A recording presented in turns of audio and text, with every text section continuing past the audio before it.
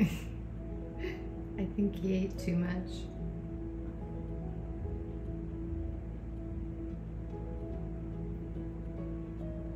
He ate all the bird food.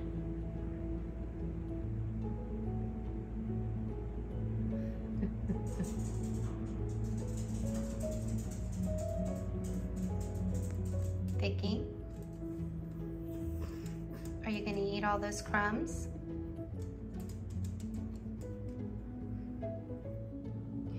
Well, hello all of you beautiful Boho-ish souls. My name is Cherie and this is Boho-ish Me. Welcome or welcome back to my channel.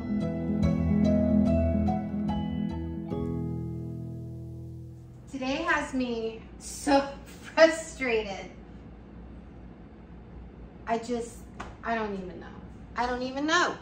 I haven't put on any makeup. I haven't done anything. I've been working on that video for the book discussion all morning long. If you all saw my short, you will know that I spent like 2.5 days, literally 2.5 days, editing an hour video, and I couldn't get it figured out.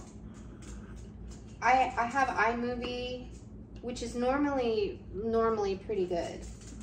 It only one other time did it give me an issue, and it wasn't as bad as this one. And it won't let me, it tells me there's a problem with a portion of the video, but it won't tell me what portion of the video it's having a problem with. So I don't know, guys. I'm really upset about it because it was such an amazing book discussion. At least we thought it was.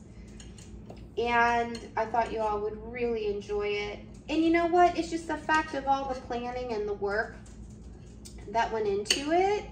And then all of the behind the scenes editing and stuff that I did, all the time I spent. I haven't painted yet this week because I was gone all day Monday, but then, you know, Tuesday, Wednesday, this morning has been spent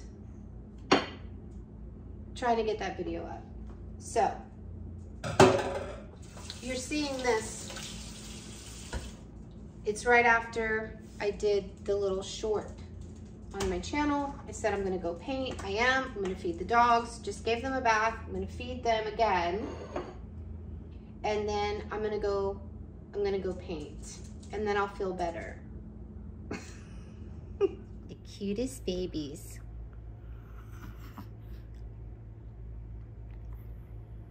Mama loves you so much. Ziggy, are you glitching? You okay? You okay there? Guys, when I set up my phone onto the tripod in the kitchen, I didn't realize I had hit the SOS, the emergency thing. And it was kind of like counting down. And I hit cancel. That's like all I need today. Par for the course, right? So I thought I would just kind of go through a little bit of my process with you guys.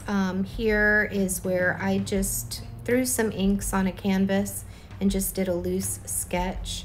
It's the paint that brings it to life. I don't, as I've said before, I don't really focus so much on the drawing as much as I do on the painting to bring it to life. And here is where I have finished the painting part.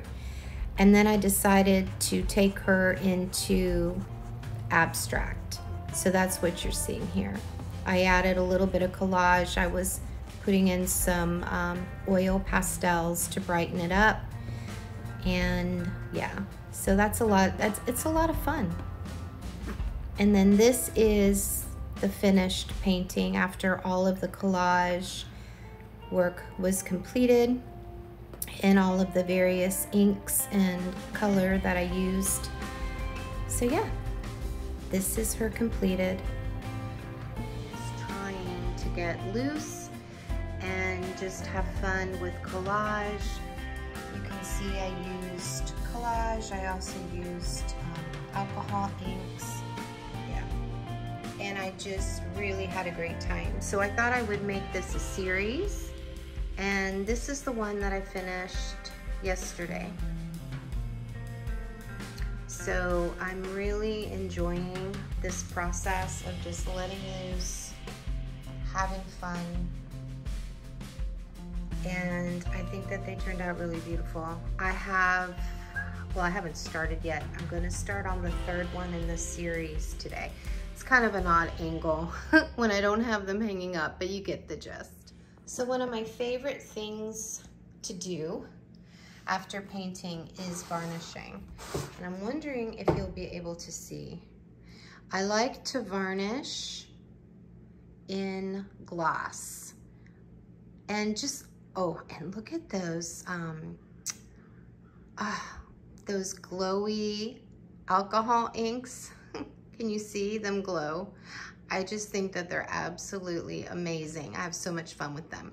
And they're like a little surprise because you don't even know they're on the painting until you walk by and the light hits.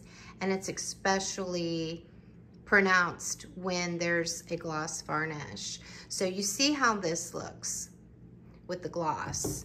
And this one has not been varnished yet. So it's pretty flat. So I cannot wait. Oh, but there is, you can see some of the shiny alcohol inks that I used. But yeah, I just need to varnish this one and then I'll paint the edges black. And I can't wait to see them hanging up together.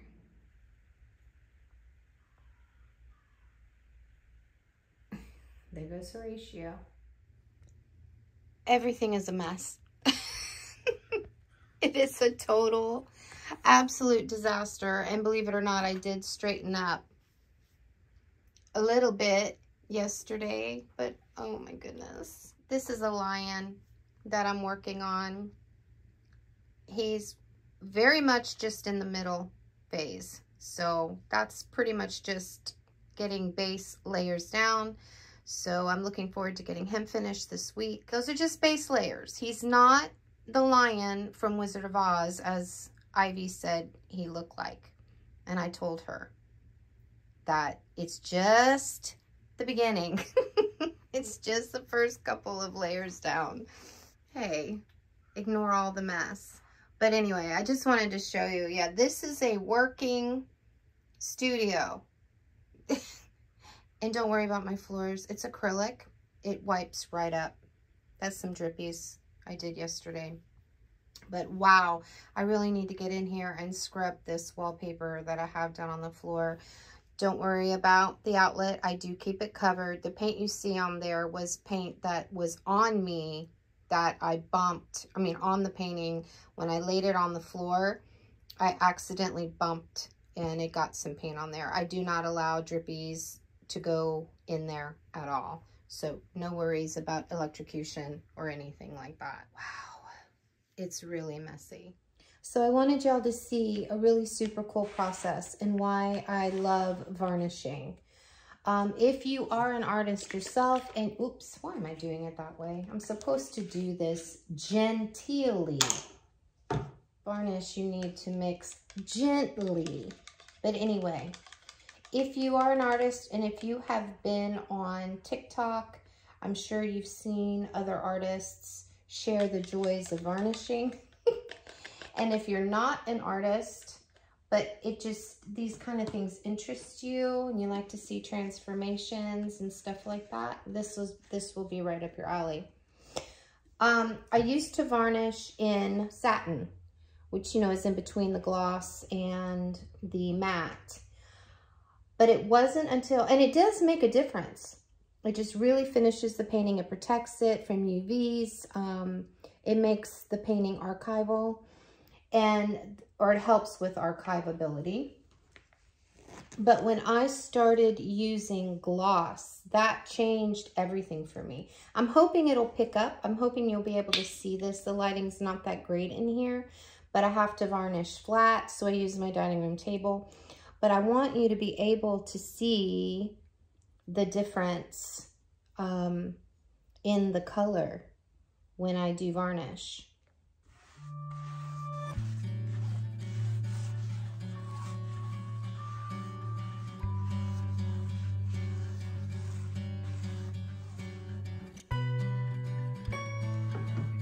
Varnishing really brings out the colors. It makes it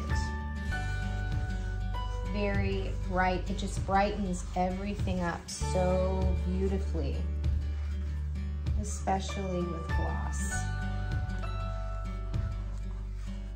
I usually do 2 to 3 coats.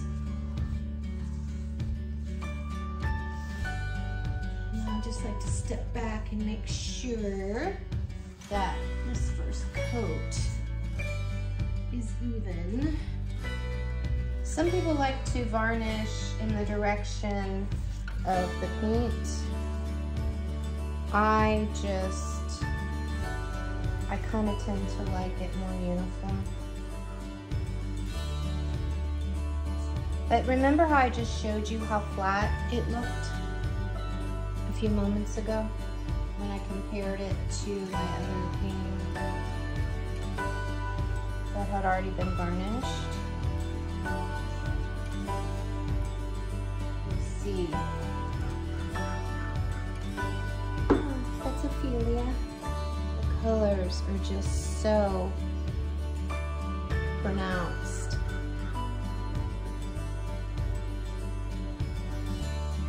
Y'all, I tried to film with I did it again. I alerted the police department by accident just a few minutes ago. Well, actually, no, I canceled it, but gosh, I don't understand. When I flip my phone so that I can get the back camera because it's clearer when you use the back camera, it's just a higher quality of video.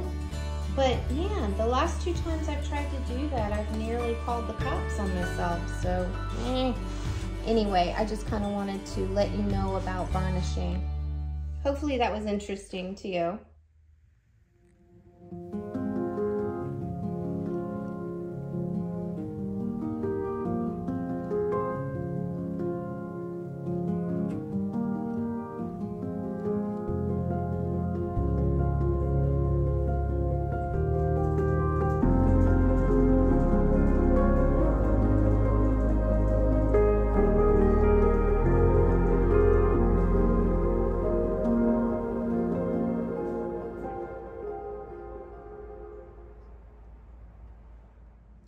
Well, I hope you guys enjoyed today's video. I am just so grateful to each and every one of you.